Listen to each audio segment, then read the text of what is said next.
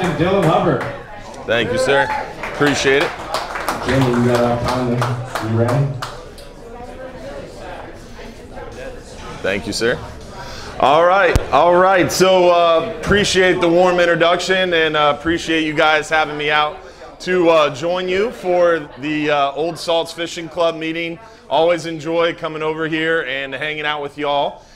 Tonight, want to talk a little bit about nearshore, offshore fishing techniques, tips, tricks, whatever you all want to talk about. I like to always make these things a little bit more of a fishing conversation, and I like to kind of talk with you instead of talking at you. So I don't want to stand up here and just drone on. So I really hope some of you guys have some questions for me because that's how I like to try to do these things, is more of a conversation. So I'll kick it off by kind of talking a little bit about what's going on now, what we're kind of looking forward to, and then from there, hopefully, someone will have a question and we'll start going down the path, because I want to talk about what you guys want to talk about, not just stand up here and talk the whole time. So please start thinking about some questions, okay, guys?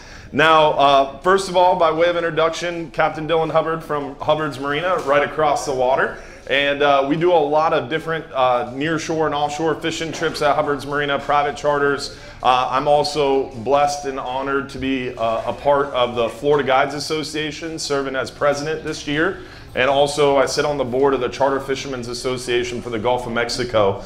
So as Zach noted, a little more involved in fisheries science and management than I would like sometimes, but I definitely have a passion for it and enjoy it a lot too. And also the Marine Resource Education Program. So if you're ever interested in that, definitely drop me a line. It's a lot of fun and it's a great way to kind of learn more about the science and management side of things. And Zach actually just graduated himself wherever he got off to. So he can tell you a little bit about it.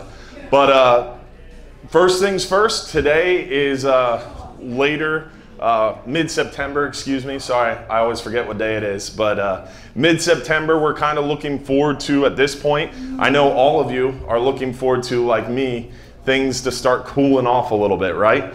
And we're in the mecca of kingfishing, it feels like, at an Old Salts meeting. So we're all looking forward to that fall king of the beach, that fall run in kingfish and mackerel. Also, as days get shorter, those hogfish start returning to the ledges, get a little bit more concentrated, a little easier to hook and line. Right now, they're all spread out spawning and make it really tricky to target by hook and line. Plus, there's a lot of divers in the water right now swimming down and shooting them in the face. It makes it a little tricky to target them via hook and line. So we're looking forward to the kingfish mackerel run, looking forward to the hogfish starting to heat up. And then also gag grouper, of course, as those cold fronts start rolling in, those gags start coming in, making it a lot easier to target them.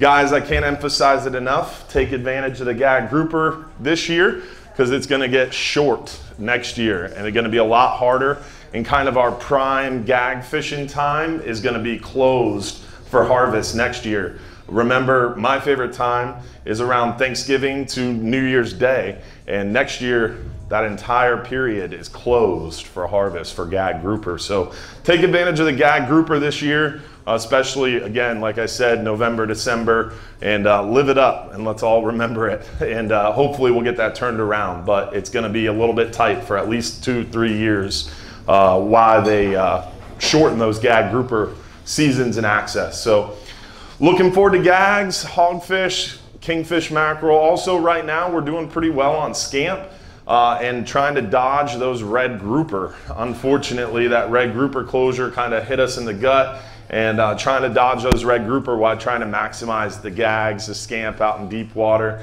And then right now we're doing really well on mangroves.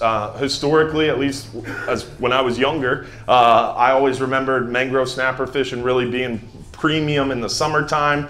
Seems like the last 3 to 5 years we've seen a really good push of big quality mangroves through cooler months, and we're already starting to see the size of the mangroves starting to pick up for us out there in deeper water. Plus really kind of weird, odd, really big increase in yellowtail snapper as of late. I don't know if you guys have seen that offshore, but we're seeing a lot more yellowtail snapper out deep than we normally would this time of year, plus a couple muttons. We've caught more mutton recently than I could say normally we do. So some interesting things going on right now and some good things to look forward to this year. Also, amberjack. Who's been surprised by the amberjack bite lately? Everybody's talking about, oh, amberjack opens September and October, and I was kind of like, well, don't get too excited. There's not a lot of them out there. We're not really catching a bunch of them, but this year, opening season on those amberjacks was very surprising too. So all in all, right now, it seems like fishing is hot, weather is hot, and just trying to dodge storms, right? That's been the biggest challenge offshore. Now, from that, what do you guys want to talk about? Does anybody have a question? Yes, get us kicked off. You brought up the red grouper closure. It kind of, I don't know if you had inside info on that coming, but it kind of came within about a 30-day period. All of a sudden, here it comes, here it comes, here it is. Length of duration, maybe some reason? So I have no problem talking. Yeah, so the question was about the red grouper closure and the reasoning, the idea, why it was short notice. There is a way that you can have advance notice of it too. The National Marine Fisheries Service actually has on their website a quota monitoring feature, and when you know a fishery could potentially have a quota closure, you can monitor it on their website, and it makes it real easy to kind of forecast when it's going to close based on the percentage of the quota caught. So anybody can monitor that. That's right through their website, and I can send you the link if you're interested. But as far as the reason behind it is, red grouper doesn't have a closed season, right? Red grouper is open all year, but there's still a finite quota. And what happened was, last year's 2022, so 2021, the quota was overrun by a little bit, which caused in 2022, according to federal law, the Magnuson-Stevens Act, they have to monitor any fishery in which the quota has been exceeded. And then for red grouper, we have an accountability measure, which means when you overrun the quota, the accountability measure to kind of manage the fishery is when the quota is overrun the following year, then they have to forecast and project the quota being filled. And if it's projected to be met or filled, they mandatorily, by federal law, the Magnuson-Stevens Act, have to close the fishery. And that's what happened last year, and that's what happened this year, and probably, unfortunately, will happen next year too. But the positive note is, and to me, this is not gonna sound good, it's a little shocking, but it's a positive thing. The fishery closing early is a positive thing, in my opinion, because what does it mean? If the fishery is closing early, that means we're catching the quota quickly. When you catch the quota quickly, that means there's a lot of fish out there, right? The biomass is healthy, and that's what happened with red grouper is 2014, they increased the quota to like 14 million pounds. I think it was 14.8 million pounds. And everybody got up to the podium at the National Marine Fisheries meeting and said, don't do this. Don't do this. The fishery is not healthy enough to sustain this big quota. And they did it anyway, and they passed it, and we had this huge quota for red grouper, and then slowly, since that big increase in quota, the catch was decreasing slowly. We were all doing pretty well in red grouper, catching some nice ones, but it definitely got a little bit tougher. I know when I started working full-time on the 10-hour trip, we would go out there fishing 2014, 15, 16, and we'd drift on a 10-hour all day and catch 40 head at keeper red grouper. We can't do that nowadays, and it's definitely changed in the last maybe 10 years for red grouper. But what happened is they had this big quota, and then slowly the fishing got slower, and the biomass was suffering. And then what did they do? They clamped down on the quota because the fishery wasn't healthy. Now we have this low quota, and the fishery's coming back. And now there's more and more fish. We're catching those fish quickly. The quota gets filled, our season gets cut. So it's a product and an issue with the fact that science and management sometimes, actually all the time, lags behind what we're seeing on the water. Typically, it's about a 3-year lag between what we see on the water and what they're talking about at the management table. What is the current quota? Current quota for red grouper, I wouldn't be able to tell you with any certainty, but I would guess, a pretty solid guess, it's between 5 to 7 million pounds. Down from almost 15. It was 14.8, I believe, in like 2014. Yeah. What? The quota currently for red grouper? Maybe for a certain sector, but I know it's close to like 4 to. I don't know. I wouldn't correct anybody. I don't know. But it's basically a lot down from where it was. And the other wrench into the problem, to answer your question on what changed with red grouper, was Amendment 53, and this change from the Coastal Household Telephone Survey, or CHTS. That's the data, the private recreational data that inputs into the model. They changed from a Coastal Household Telephone Survey to the Fishing Effort Survey. And that effort survey indicates more private recreational catch and effort. And it also estimates a bigger fish. So you take what was historically a 5-pound average fish, let's say for easy math, because I'm not good at math, our quota is 100 pounds. If you have a 100-pound quota and you're catching a 5-pound fish, how many red grouper can you catch, you know? Easy, 20. But then all of a sudden, you change the average size from 5 to 7 pounds. Now you're catching a bigger fish. Now all of a sudden, the quota is the same amount in pounds, but it's less in numbers of fish, right? And then also, on top of that, you increase the effort and show a higher number of landings. So now you're catching a bigger fish, and you're catching it more quickly, and there's more people on the water. All three of those things added together is why red grouper fishing closed early. But on the flip side of that, you're sitting there thinking, well, that sucks. On the flip side of that, also what Amendment 53 did, and that data change, it stripped 17% of the commercial quota and moved it to recreational. It was like 80-20-ish, that's just a round number guess. 80% commercial, 20% private rec. Now it's 60-40. Like 1 million pounds and change of quota was stripped from commercial fishermen and moved private rec in Amendment 53. So everybody lost. Private recreational fishermen and for-hire recreational fishermen have a shorter access to red grouper. We're catching them more quickly. The commercial fishermen lost 1 million pounds and 20% of their allocation. So Amendment 53 was jokingly dubbed a shit sandwich, and everybody took a bite at the council level because everybody lost in Amendment 53. But the positive side that you got to remember is the fishery is healthier. That's the way you can look at it. That's a positive way you can spin that one. But to answer your question, that's why it was short notice. It's federal law.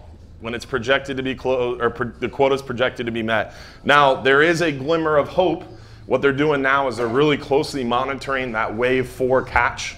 And if wave 4 catch isn't what was projected, they could potentially open a short red grouper season at the end of this year to allow us to more fully utilize that quota. So there's a slight chance, mid-October-ish, we could see an announcement for an extension on the red grouper season. Maybe. How is that enforced? I mean, with all the boats out there, how do you enforce something? The poundage. Amen. Amen. So her question was, how does that enforced? Big problem. So the Marine Resource Education Program I told you about that I'm a part of, I went through that 3 years ago.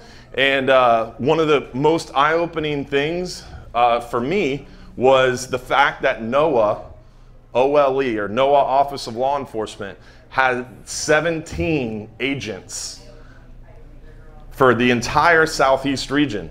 And so, for those of you who don't know, the Southeast region is the entire Gulf of Mexico, from North Carolina to south of US 1. So literally from North Carolina to Brownsville, Texas, and the Caribbean. So all of the Caribbean, the Gulf, and the South Atlantic had 17 agents. The most recent Marine Resource Education Program, they came walking up, yeah, we got 21 agents now. I was like, oh, good job, bud. So they have 21 federal agents. Now, the positive side of that is recently, they, in the last maybe 5 years, they entered what's called the JEA agreement with FWC. And that's a joint enforcement agreement. And what it does is it deputizes a certain number of FWC agents as NOAA agents. And they do that with the Coast Guard as well. So to answer your question, the feds, NOAA fisheries, use state law enforcement to go into federal waters. And that's why 5 years ago, if the FWC was out there in federal waters and tried to stop you, technically they couldn't. But now, FWC boat in federal waters can stop you. They're deputized as federal enforcement. So. Specific agents. You have to go through a pretty intensive process to get JEA certified. To answer your question, not all FWC agents are part of the JEA program. Yeah, no, only certain agents. And you'll know it because they're the ones out in federal waters. Under the JEA program, they actually have to log a certain number of hours in federal waters. And those JEA officers with FWC are equipped with GPS monitoring. They're actually equipped with GPS monitoring on their camera, on their vest camera, and that actually tracks their hours of JEA enforcement. So they're GPS monitored on their bulletproof vests to monitor their federal enforcement. So it's pretty interesting. And you're not out running that boat? No, never. You were No. not out running that boat? Oh, thank you, sir. Appreciate it. Question in the back?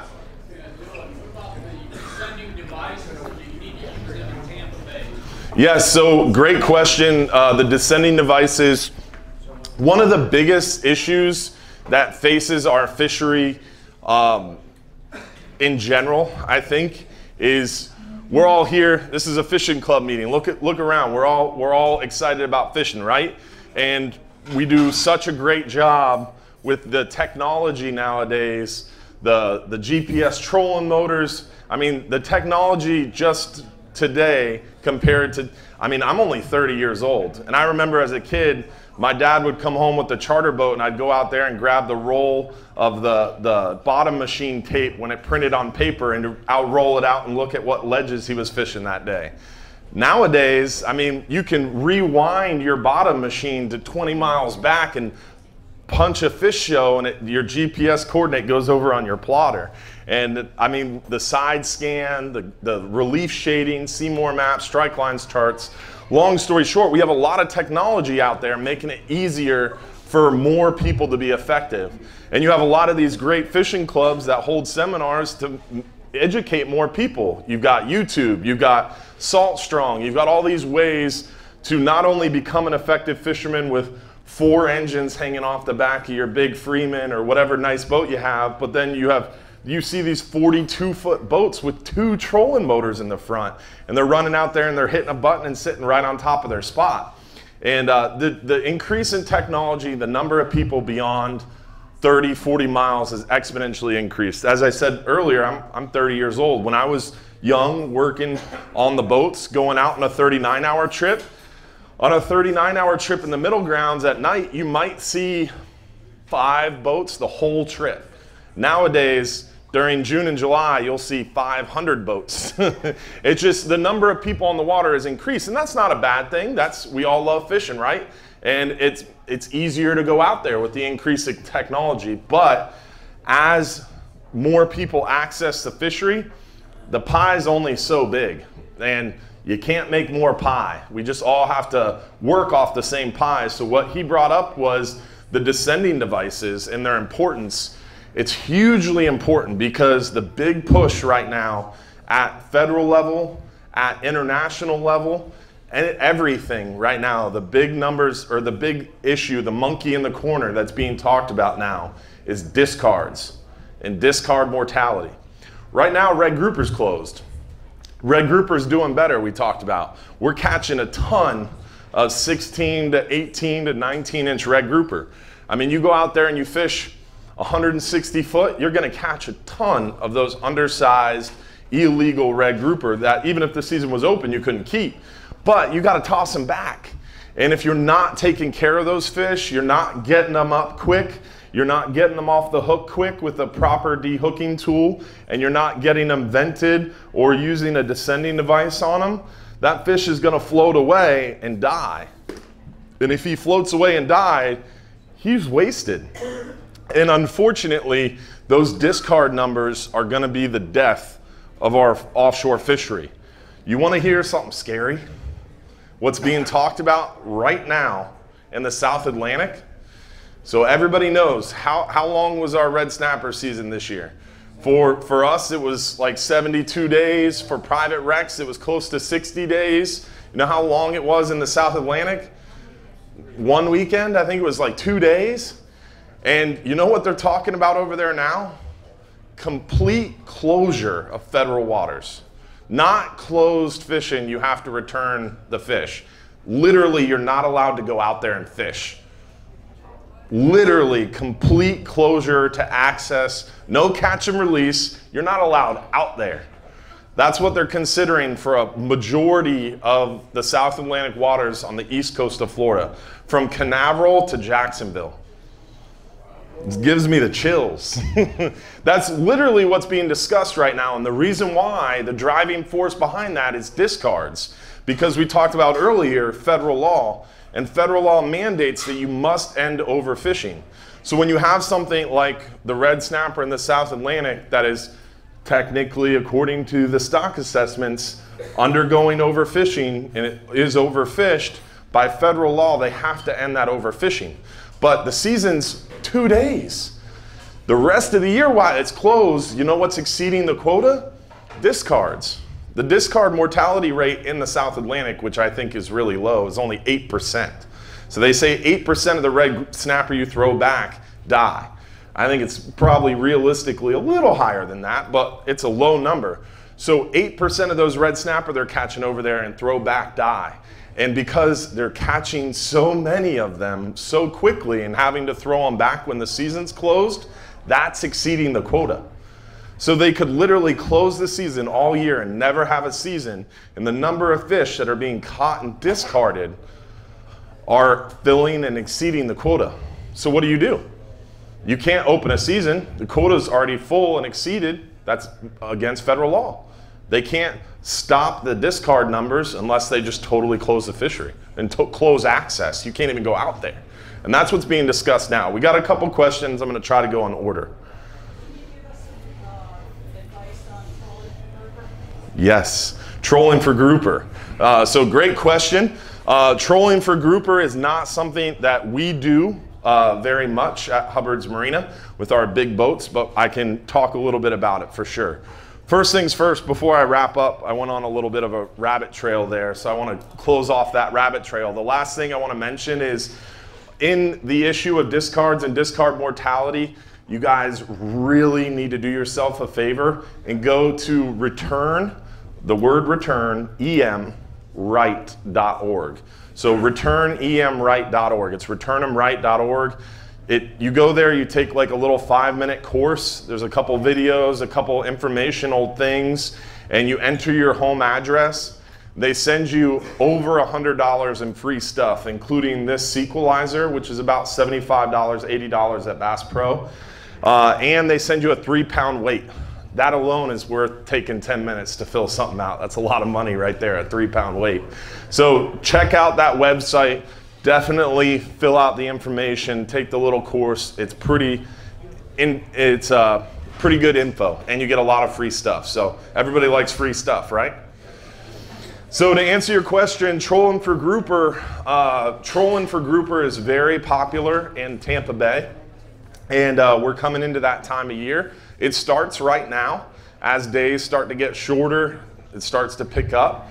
And as we move forward into kind of prime time, which is, again, Thanksgiving to around New Year's Day, it still is very good and very successful, even more so, really, as we move into the spring, but you can't keep them after December 31st. But they're around all the way through the cooler months. Typically, the best way to troll for keeper gag grouper is using like 60-pound braided line and trolling the edges of the shipping channel or around certain areas of hard bottom. A lot of you guys are familiar with that hard bottom off of the Reddington Pier, the hard bottom off of Blinds Pass. Some of those areas you guys kingfish for King of the Beach. It's great grouper trolling area. The shipping, the anchorage over on the side of the Egmont Channel, just cruising the walls of the channel at Egmont, even inside the Skyway to Port Manatee. There's plenty of good areas to troll for the gags. But around 60-pound braided line, most people will use a big spinning reel, like a 6,500 to 8,000, and you're using one of those big plugs. And you're using, like, I would recommend a Rapala X-Wrap 20, 30, 40.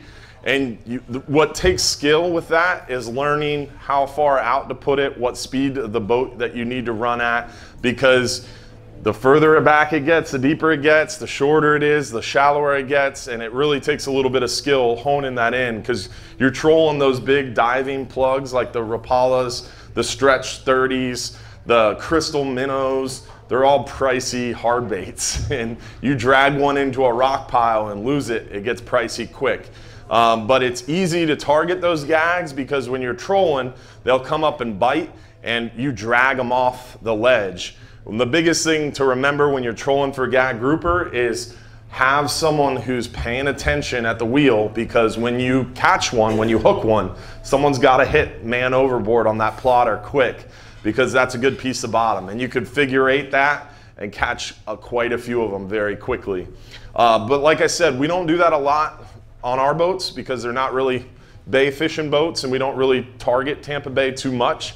The expert in our area who kind of pioneered that fishery is Vance Tice. He knows it all, has done it all, and fishes the most. And he has a lot of videos out there. You can just Google Captain Vance Tice, and he'll have a lot of information out there on the internet, YouTube, and a lot of his seminars are also online as well. So I would definitely check out those videos for more information. But hopefully I gave you a good base to start out with. I don't want to go too much further than that because there's probably someone in this room that's better at it than me. Captain Doug back there does it a lot. Next question I think was over here somewhere. No? All right. Changing gears. So last year I accidentally caught 2 blackfin. Don't know how I did it. Wasn't targeting them. What's the best time of year and maybe the depth? You know, I want to start targeting this. You know, so the best time of year and the best depth to target blackfin tuna, I would say historically, our best blackfin tuna catch in the recent past was January and February around the new and full moons, and anywhere past about 120 foot of water. But you can really catch blackfin tuna year round here. Okay. It really just comes down to hunting pelagics and following those sea surface temps. So someone like Dan Casey, wherever he got off to, is an expert in following those sea surface temps, and some of the more experienced kingfish tournament fishermen who fish King of the Beach successfully are all about those sea surface temps. You just got to find one of those rips, one of those temperature gradients where it changes a couple degrees, just like snook fishing or red fishing right now in the back bay. If you can find an area of the bay that's 2 degrees cooler than other areas, the fish are going to be chewing. They're going to be foaming over there. The same thing offshore. Pelagic fishing, once you get past 120, 160 foot of water, if you can find some sea surface rips where temperature gradient is 2 to 3 degrees difference and it's close together, there's going to be fish there. Whether it's mahi, wahoo, kingfish, sailfish, or tuna. But generally, tuna are following the moon phases. New and full moon, and generally they're most active around those time periods. We run into tuna the most, either trolling those Rapala X-Wraps, the 30s or 40s, while we're trolling between fishing spots at 7 to 9 knots. We have a lot of success on the more realistic, natural looking Rapala lures. The Nomad DTXs work pretty good too. But to be honest, the best way we catch them is when we're out there on a 39-hour trip or 44-hour trip and we're anchored up and we're catching the heck out of grouper and snapper and we're sitting on a spot a little while. Once you're on a spot for an hour or two, you create a really healthy natural chum line. We don't chum on our party boat trips, but when you got 20, 30, 40 people catching snapper after snapper after snapper, they're coming up that barotrauma that we talked about earlier. They're regurgitating all their food on the way up. So you create a really powerful natural chum line, and that is what will bring in the tuna. Okay. And we really do well at night out there in deep water. But we've caught tuna as shallow as 40 foot of water. But those are the time of year, whenever that happens, when we get those sailfish on the Betty Rose and things like that, those weird times is when we have really blue water close to shore. Whenever you're running out, you start seeing those flying fish. It's a good sign that there's going to be some good pelagic action around. In some years, like I remember when I was working the charter boat, the Hub, with one of our captains, Sal, way back in the day. I think it was like maybe 12 years old. We were fishing that Reddington hard bottom off the Reddington Pier for mackerel. And I'll never forget, we were having flying fish. These little flying fish swim out of the wake. I was like, what is going on? And sure enough, right up in the prop wash of the boat, a sailfish bill comes out and knocks one of the plugs out. And at that time, I was like, what's that? Yeah, I'll never forget that. And you could literally see shore, but that's what it was. We just had really blue water. The loop current had gotten really close to the shoreline that year. So right now we have crap water, and that has everything to do with the Mississippi. We had all that flooding in Missouri and Kentucky. They had like 1,000-year flood or 10,000-year flood. All that beautiful fresh water came out of the Mississippi, got caught in the loop current and got dumped at our doorstep. So basically out of Sarasota all the way to Big Bend, it's crap colored water, as deep as like 1,000 foot in some areas. So really got to run south to get to that blue water at this point. But Mike Mahoney and Mark Feewox out of, I think he's out of O'Neill's, they just went and caught a bunch of pelagics and did really well, but they were 135 miles one way. So I appreciate that. A little bit of a run. I want to stay married, and my wife has ordered me to catch more blackfin. Oh yeah, they're good eating fish. I don't know how. So. Yeah, deeper is better. What? Do I use sea surface charts? Yes and no. I mean, when my father over here surprised me by showing up, and he has used some of those charts on some of our longer trips. Like we used to do the pelagic magic trips back in the day, where we go out there and troll for 72 hours, and we used a lot of sea surface temp charts for that. But again, back to technology. I was at ICAST. I saw you at ICAST, and Garmin. We're blessed to be working really closely with Garmin, so I was hanging out in the Garmin booth, and they have that new Sirius XM membership that you can get, and we're going to that, and that actually, while you're offshore, 60, 70, 100 miles offshore, it'll overlay the weather radar on your plotter. So you'll be able to see the weather just like you're sitting at home in your living room, and it shows you chlorophyll, sea surface temps, all this stuff in real time outside of cell range delivered to your boat via satellite. So super excited about adding that to the boat, along with side scan and all that good stuff. Being Coast Guard inspected, we don't have a lot of toys on those boats, so we're getting more technologically advanced very slowly, and excited about that this year. But to answer your question, no, because we're charter fishermen, we're going no matter what. We're going fishing, so it doesn't matter the sea surface temp or what the current's doing. We're gonna go out there and we're gonna figure it out. So to be honest with you, we don't measure it a lot. I paid the cheapest one that you can find without doing the Sirius XM satellite service on your boat, or paying $1,000 for rock charts, or I think Tom Hilton has another software that's like $6 grand. The cheapest one that works pretty good is Rip Charts. That's I think $175 for the year, and I played with that a little bit, but have I used it heavily? No. Yeah. What does? Rip Charts? Yeah, I like Rip Charts. We've used it a few times for some deep water stuff. It's pretty accurate. For $175, you can't beat it. In fact, sorry to interrupt Captain Dylan, but we actually have used Rip Charts to catch a lot of blackfin tuna, even within 20 to 30 miles offshore Bayboat range. So does it give you direction and suggestion points? well, something. Roth charts will. Forgive me, not me, the you on his talk. It'll actually give you, usually you'll have the Garmin areas where you have, let's say a circle, let's say Wahoo. If you're looking at it, it's like 25 miles offshore, you're like, what the hell is this? But this actually will show you different temperature breaks. There are ways to very easily, we talk about it on Tampa offshore fishing all the time, you can actually figure out where the bait's going to sit and where these fish are. And we're catching these fish essentially 25 to 30 miles offshore when they do come in. And it's funny, you see guys that come in and they have a pile of blackfin tuna.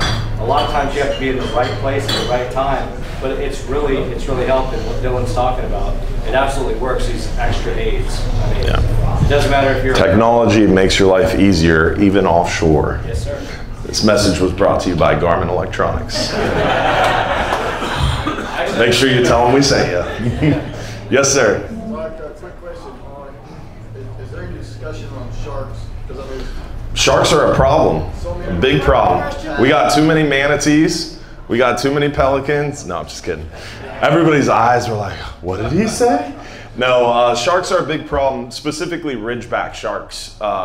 So those are the sandbars, the duskies, out there in deep water, sharks are a big problem. And even in Tampa Bay, the problem with sharks relates back to science and management.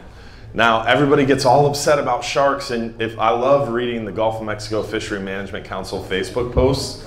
If you haven't read them before, you're missing out. They're very, very entertaining. And one thing that I always see is brought up is sharks, sharks, sharks. It's dying. It's dying? Yeah. Test, test.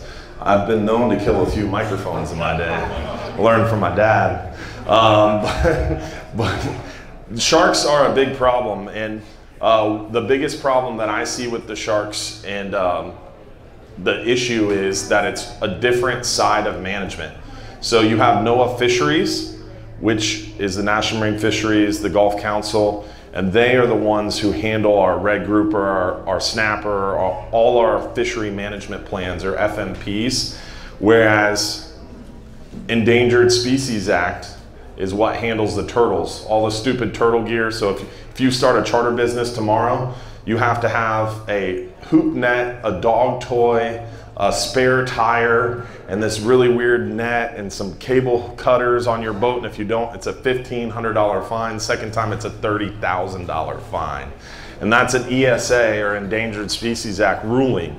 So there's different branches, and sharks fall under HMS, highly migratory species. So bluefin tuna and sharks and swordfish, some billfish are all managed under HMS, and it's actually international because they have ICAT, I forget what it stands for. There's a lot of acronyms, but International Coalition of Atlantic Tunas, that's what it is. And so HMS basically falls under that, and it's this like black box. Long story short, very long story short, a rebuilding plan for red snapper. When I was young out of here, we didn't really see red snapper. I caught my first one, I remember, and I was like, what's this? We were all asking each other while on the boat, what's this? Because we didn't see a lot of red snapper. Now we have them all over the place, right? The rebuilding plan for red snapper is one of the biggest success stories in conservation in our lifetimes. We saw a fish that was totally decimated in our area. Now we complain there's too many of them, right? Now, sharks, on the other hand, so the rebuilding plan for red snapper was about 18 years, and it was shortened at the end. Now they're considered not overfished, not undergoing overfishing. They're a healthy fishery. 18 years. You know what the rebuilding plan timeline is for sandbar sharks? 681 years.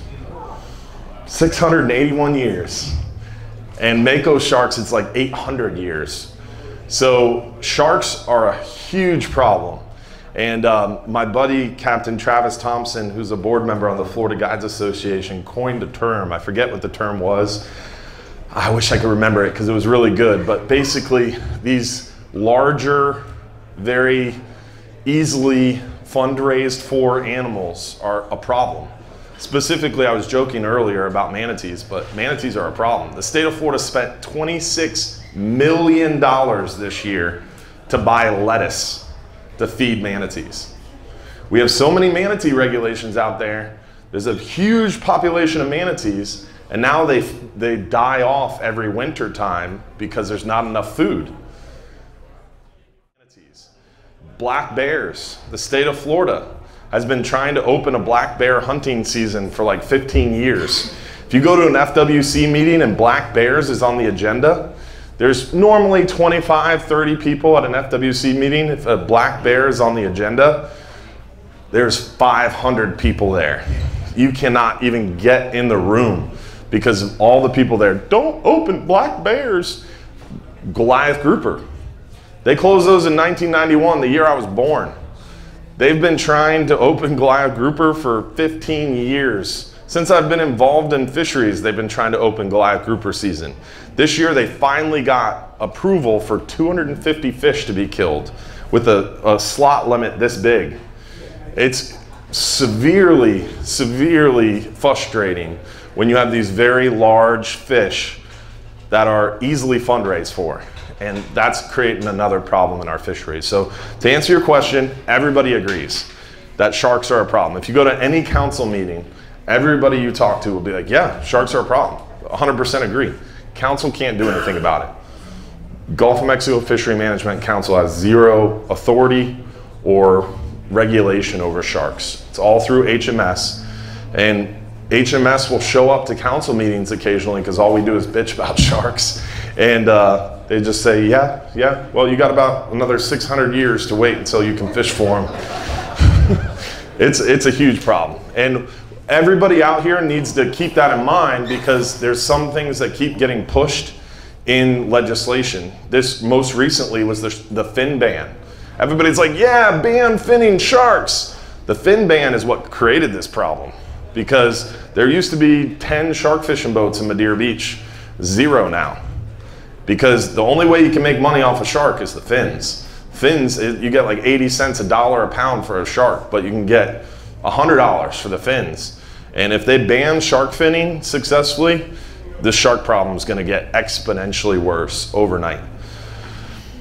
It's the most regulated fishery in the Gulf of Mexico. It's pelagic longline and sharks. They have to have everybody complains about the charter fishery this year. We had to go to vessel monitoring systems. So we have to have a vessel monitoring system attached to our vessel that pings once an hour. Those mofos that go fishing for shark have to have a camera system on their boat and a paid observer. And the captain has to pay the observer. You want to go fishing, you got to take a federal agent with you. You got to pay him and you got to bring a camera, bud. Crazy, right? Any other questions? This is fun. Yeah, Lance. So what's going on with pelican preservation and shutting down fishing piers in the state of Florida? A lot of fun topics tonight. So pelican preservation and closing the fishing piers. The big issue with that right now is I saw it yesterday. Super, super frustrating. I'm sitting there talking to the guys. They're getting ready to take the boat up to dry dock. We got 20 guys on the dock. Down there on the catwalk over there, the mangroves are firing. We're the last dock that you can fish from in Johns Pass. Literally, the last dock. And I have to fight tooth and nail almost every year to keep it that way. Because everybody wants to close fishing. Yesterday, I almost closed fishing. It was so annoying. I look over and there's a couple, like maybe 3 or 4 dads and 4 or 5 kids out there fishing. I'm cool, awesome, that's super cool, get the kids out fishing. I look over and 2 kids have pelicans hooked. And there's a group of pelicans in front of them. Dad reaches over, opens the bail, pelican starts to fly, cuts the line.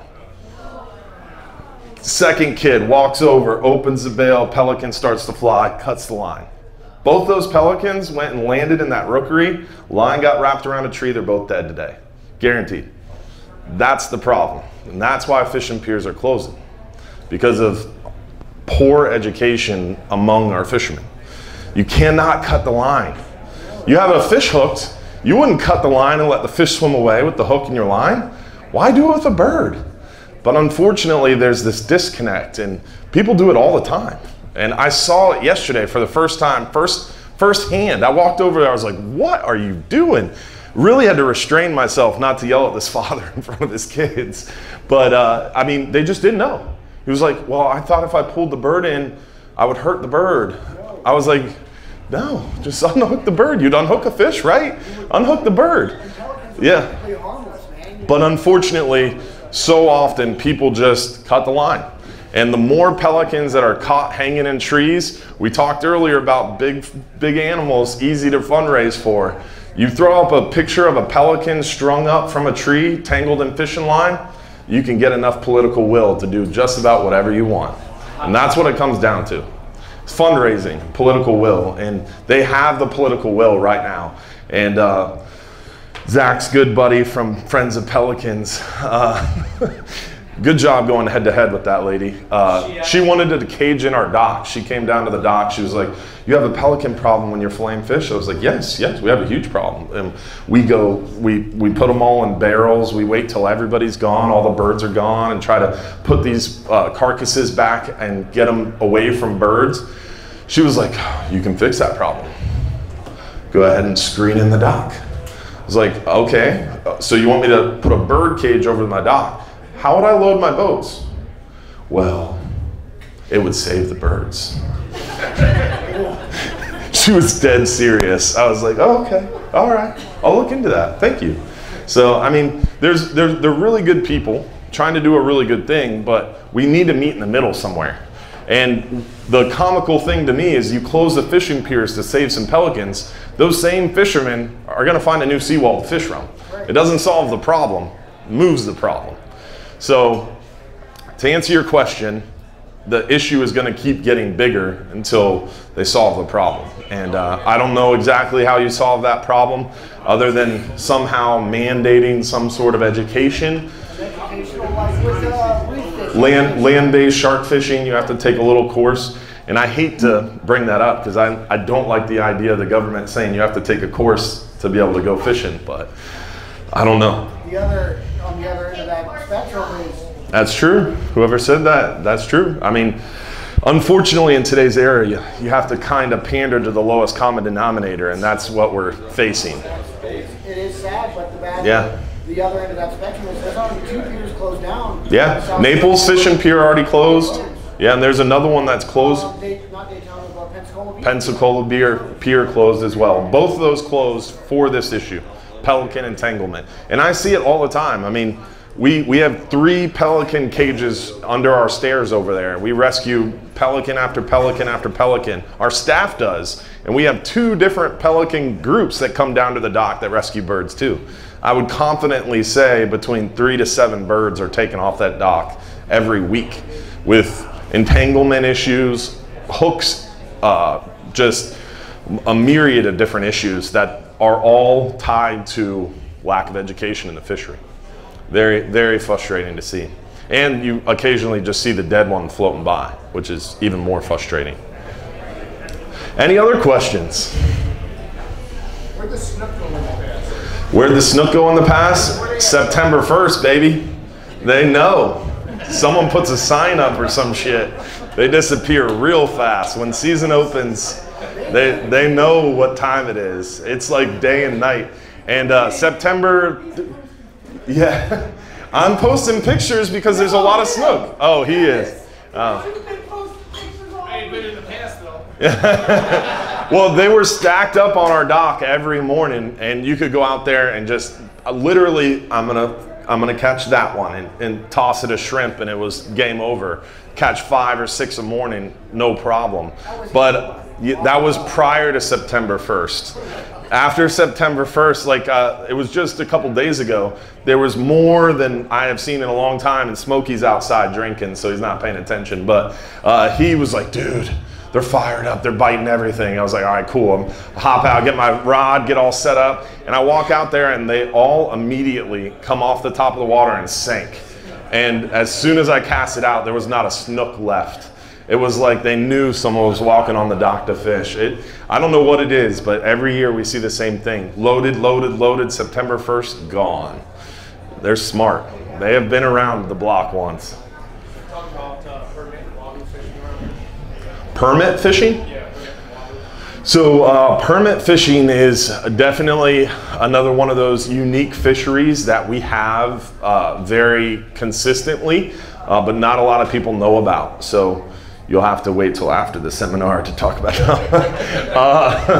Any nearshore artificial reef, right now, Egmont Key, Fort DeSoto area, there's a lot of schools of permit.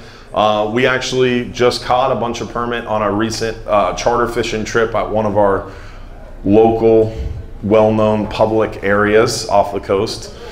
That's where we're gonna leave it. But I mean, some crabs. Crabs are the ticket. You gotta have crabs, and you gotta anchor up and know the patterns. But if you have a tall boat, you have a tower on a bay boat, look at some public numbers, get out there with some crabs, and watch the moons. You want some moving water right behind that crab flush. So like the day after a full moon or new moon on those public areas, Egmont Key Channel, the shipping anchorage, anything you look up in one of those public numbers, artificial wrecks, you'll be able to find those permit. You need a tall boat, you need some clear water, and you need crabs. 20, 30 pound fluoro, some good sunglasses, and a little bit of luck, and you'll find them. Once you learn the pattern, it's every day. You can go out there and hammer them for a few weeks. Wahoo fishing, gotta go far, gotta go deep, and like the blackfin tuna, it's a little bit of preparation, knowing where those rips are, knowing certain areas that are gonna hold bait, and then a lot of luck, and be in the right place, the right time. What we catch a lot of tuna, or a lot of wahoo doing that a lot of, I feel like not enough people know about or do, is just high-speed trolling. There's one charter captain locally who will troll every day on the way out in those cooler months and hammer the wahoo when people are running past them not knowing what's going on. Remember, a wahoo can travel and bite a lure at 21 knots. So if your boat's cruising 22 to 16 knots, 14 to 22 knots, you should be pulling a high-speed lure in the cooler month, really all year. No reason not to, because there could always be that wahoo. You troll 2 high-speed lures, what's the harm? If your boat's going 45 knots, then it kind of sucks slowing down to troll a lure, but it's worth it if you're running by a wreck or something offshore, you see some bait, it's worth slowing down. Steve Pappin over there with Fantastic Fishing Charters told me something that I didn't know, and I have no problem sharing his secrets. Offshore, when you run across some of that debris, you see something in the water offshore, oh, there's a triple tail, oh, there's a mahi, there might be something else on it. Let's troll, let's throw some flat lines. He drops a vertical jig on it, jigs it. And he said 9 out of 10 times you come across floating debris that's loaded with bait, there's wahoo underneath it, out there in deep water. And I didn't know that. That was something I learned. He shared it on the radio, so I have no problem sharing it here. But yeah, I mean, wahoo's right place, right time, looking for those temperature gradients. Spring and fall, they're here the most, but our biggest wahoo came in cooler months. Biggest one I caught was just recently filming a show with Mike Mahoney. It's about to come out. Tales from the Dark Side. It was a 94 and change. When I gaffed it, I felt like it was 120 pounds. I thought we had a world record. I've never gaffed a fish and it pulled me. I gaffed it, it was like gaffing a log. It was crazy. You know, normally you gaff a fish and the head comes out of the water. I gaffed that wahoo and it didn't even flinch. It was just nothing but dead weight in the water. It was crazy. It's a big fish. And that was just full moon, daytime, out there bottom fishing, having a flat line out. If you're bottom fishing and you don't have a flat line out, you are missing out on blackfin, on wahoo, on sailfish. No, Baker's not here tonight, but one of our crew members, Mike Baker, super adverse to flat lines, hated them when he started fishing with us. He didn't do a lot of fishing. He knew about fishing. He was a pretty good fisherman, great guy, hard worker, super smart, love having him on our team, but he wasn't the greatest fisherman when he started, but he knew how to fish. And he hated flat lines. Don't put that out. You're gonna tangle everybody up. Don't do that. He was on that filming trip with Mahoney when we caught that 94-pound wahoo with the flat line. Every trip after that, he went out and bought a spinning reel and was flatlining every day. He caught 6 sailfish in 2 months. he flatlines every trip now. It's night and day. You miss a lot of fish out there if you don't have that flat line out, especially if you're bottom fishing with any sort of success, because you create that natural chum slick, you get that chum line going, and you attract a lot of fish up to your boat. Even if a lot of people are like, oh, I didn't flatline today, I couldn't get those cigar minnows, or I didn't have the cast net, and I didn't get a thread fin. We flatline with ultra success using frozen thread fins. Whatever you got in the boat, throw it out there on the flat line. It'll work. A frozen piece of junk, whatever, it doesn't matter. If it's shiny and it smells funky, you got it out there on the flat line far enough from the boat, you're gonna catch a fish with it. So don't forget the flat line when you're bottom fishing. What? Using a balloon when we flatline, it depends. If we're anchor fishing and we have good current, you don't need a balloon. Just let it out the back. And a lot of times, if you have a strong current, it'll keep it higher in the water column, and then you're less likely to get some of those other species. If you have a slow moving current, blackfin tuna, that flat line starts sinking, that's when we get the blackfin. If it stays up on the surface, you're more likely to get one of those random sailfish, wahoo, most of the time kingfish. If it starts sinking, that's when you get into the tuna range. And then in the March, April, May, you'll pick up the gag grouper who comes up to the surface to eat because they're spawning and super aggressive. But generally it depends on conditions. If current is running with the wind, you can just set it out the back of the boat and it'll carry out and won't affect anybody. But if current is going into the wind and the wind's a little bit stronger, you can overcome that with a balloon, and the balloon will carry it out away from everybody. Because again, we're party boat fishing, we're on a multi-passenger charter boat, so if a flat line can't be set out there and forgotten about and not interfere with anybody else, then we can't use it. So it really just comes down to conditions. Drift fishing, always have a flat line out because it's super easy. Put it out on the down drift side and let it eat. And a lot of times you pick something up that way too. Any other questions? I don't know what time I'm supposed to be speaking to, so I expect someone over here to grab my mic. Experienced rock star, so he can speak as long as he wants. I'm happy. Is everybody else happy? Yeah. Let's do it. Thank you. Was that a cue to put down the mic? No, absolutely not. Camera guy's shaking his head. Any other questions? Yeah. Any other questions, guys? Now that they know the end is in sight, no one's going to answer their hand. What? Is the sand an issue that you guys experience personally as a business, but it's also affected the whole fishery coming into JP, the islands, going all the way into the Bible. That affects there. Yeah. And I know you were fighting the fight for a long time. So the reason I've been quiet about the sand recently, so your question about the sand issue in John's Pass and the buildup of sand, the reason I've been quiet about it recently is essentially we had a big win, really a historic win. And I've been quiet about it under strict orders by the people who helped us win. So we're just kind of right now kind of seeing how it plays out. But an update as far as the sand issue is concerned is the city council or city commission of Madeira Beach, specifically our city mayor, John Hendricks, worked really, really hard in conjunction with a variety of you guys and stakeholders who signed petitions, and we got a good grassroots movement going. And Linda Cheney got elected, State Representative Linda Cheney.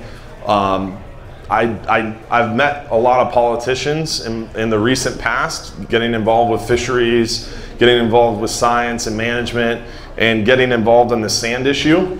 And most of them irk me. And most of them are, during election season, I'll answer your phone call and show up to whatever you want. And then after they get elected, they don't show up or answer their phone call, ever. It's very annoying. State Representative Linda Cheney is not that person. She worked her butt off, and I was actually in Tallahassee with Captains for Clean Water fighting that 1508 bill on the water quality issue. And when I was there, she actually found out I was there and went into the crowd and found me, took me upstairs and took me into some meetings in the state capitol where she was advocating for this sand issue here. She got $1.58 million awarded to the city of Madeira Beach. It's actually the check's being represented or being brought to the city commission tomorrow at the Madeira Beach City Commission meeting. So big win for sure. So 100% State Representative Linda Cheney and Tammy, you know more than I do. Real quick. I'll give you the mic.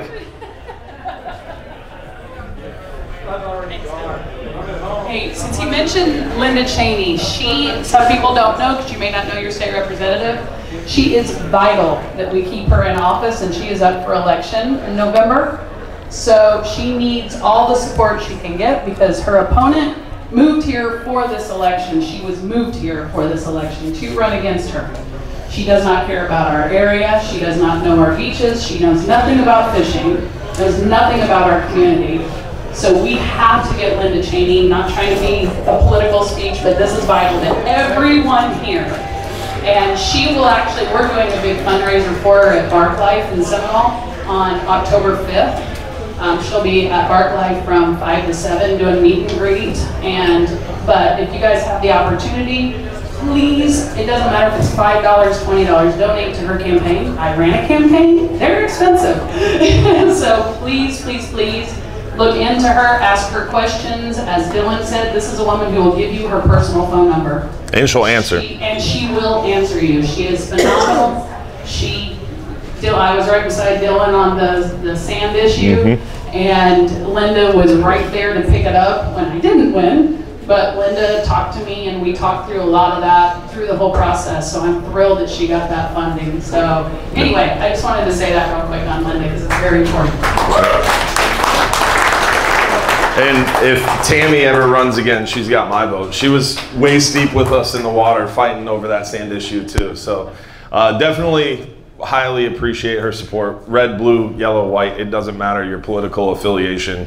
There is one who was working the issue and then one who moved here. So definitely highly recommend, even if you don't support her financially, vote Linda Cheney. So thanks for opening us up for that, whoever asked that question. But super important, long story short, check is being awarded tomorrow to the City of Madeira Beach City Commission. And from there, it goes to the county commission and county, I forget Barry Burton, county administrator, is working with Army Corps, DEP to get the permitting done and the project approved. And basically what they're going to do is they're going to move that sand accumulation to replace the dunes of Madeira Beach that were wiped out by Ada. So during Tropical Storm Ada, ate up all those dunes, created all those flooding issues for Madeira Beach. That sand is going to be used to replace those dunes. And so... What is the long-term solution to not have that? I was here, I'm here 40-some years, and so the long-term solution to, let's decide on how much I can say. I haven't had enough Jameson, so. Long story short, I think what the big solution to solving our sand problem, we presented a long-term plan, and the long-term plan is add beach groins back to the beach, stop spending taxpayer dollars to put sand artificially on the beach because that's where it ends up.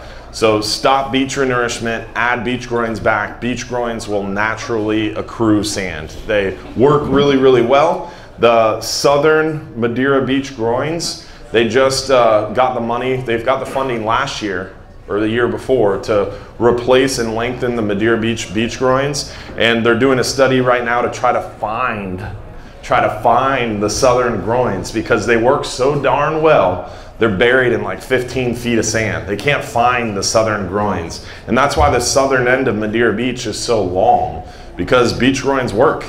And it accrued so much sand, it literally buried them. So now they're lengthening and strengthening the beach groins, which will slow the movement of sand.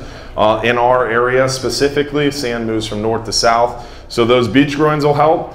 And dredging the problem out will help, making it deep again, because it will increase what's called the ebb jet, or the outgoing tide in that area, which will slow the accumulation or accretion of sand, is the terminology they use. The nail in the coffin that'll fix Johns Pass, the scientists said it, that the county contracted, a longer jetty would fix the inlet and prevent the problem from happening again. And the most frustrating part is the scientists said this on public record in a public meeting, and the county and Army Corps have a part of their inlet management plan to make that jetty 400 yards longer. But it's never been evaluated or even talked about, because a longer jetty may, again, this is a direct quote, a longer jetty may have possible negative impacts to beaches to the south. So a longer jetty may have possible negative impacts to the beaches to the south, but it would save the inlet and prevent this problem. But it may have possible negative impacts, so it's not even discussed or talked about. Super frustrating. But a longer jetty, what it would do in short, in a very long story short, is a longer jetty. How many of us like shooting? Everybody likes guns, right? Longer muzzle means more muzzle velocity, right? So longer barrel, your projectile moves more quickly, right? Longer jetty means the ebb jet, or the outgoing tide, would gain velocity, and our channel would straighten and deepen naturally. So a longer jetty would make Johns Pass channel straight and make it deeper. And it would accrete sand. So by the time my son was my age, we'd have the biggest beach in Pinellas County. We'd be ranked #1, like sand, or we'd take that #1 ranking from Clearwater Beach, because we'd have a huge beach, and you'd have like basically Mallory Square out there. The city would have to build a parking garage in Kingfish Park to accommodate all the people coming here. It'd be a huge win, plus a 500-yard jetty. Anybody heard of Jupiter Inlet? Summertime fishing for snook on that jetty would be incredible. Incredible. So it's a win-win-win for everybody, but possible negative impacts not even discussed. I got yelled at by the city, by the county administrator, or the county public works director, Mara Levy-Hammer said, "Mr. Hubbard, if you bring up longer jetties one more time, you will be excused from this meeting." I brought it up again. I was excused from the meeting. Any other questions? What's the closest you've ever caught a hogfish? You're such an idiot. So Captain James works with us at Hubbard's Marina, and he caught on my boat a hogfish under this dock. Great question, buddy. Way to set yourself up. Any other questions? We caught them during the seawall tournament as well. Oh yeah? Right here? You're not the only guy, Doc. All right. Ah, a little kid caught one. Yeah. All right, you're going. A keeper hogfish off the dock. Keeper's right here. Really? Yes, sir. Well, it's right where the seawall changes, right on that little dog leg. There's a nice little ledge under there. A lot of stone crab under there. If you have the cojones to swim under there, which James has done before. Yeah, Dane Karcher. Yep. Not seeing any other questions. I feel like I'm over time, and appreciate everybody listening and putting up with me. So, want to quickly also give a quick reminder before we wrap up, guys. Hopefully you enjoyed it tonight. We do a Sunday night show every Sunday night right on our Hubbard's Marina Facebook, Instagram, YouTube, Trovo, Twitch channels, 8:30 p.m. every Sunday night. You can join in, it's free. We give away over $800 in free trips. Salinity gives away a free Salinity gear gift pack. It's only an hour long. We show you photos of what we've been catching, talk about what's coming up, and we answer your questions live. Every Saturday morning, check us out, 6 a.m. to 8 a.m. on News Radio 970 WFLA. We also stream live on Facebook, The Real Animals Fishing Show. It's a lot of fun. And then also Friday mornings, 8:15 a.m., we do our Fox 13 fishing report. You guys fish a lot, right? Hopefully.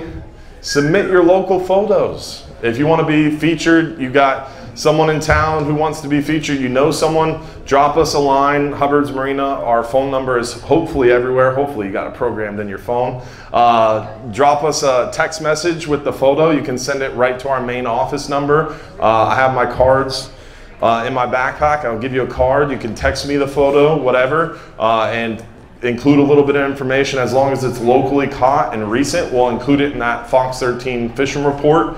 And then also our website. Hopefully a lot of you guys fish a lot, right?